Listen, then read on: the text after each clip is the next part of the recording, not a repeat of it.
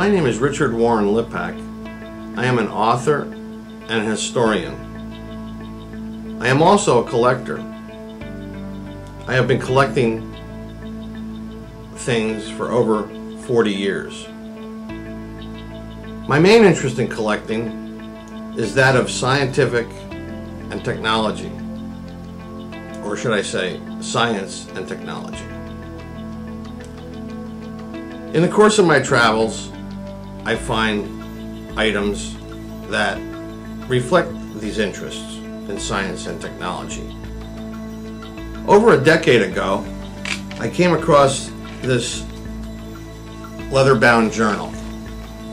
This journal dates to 1775, which is the earliest entry in the journal.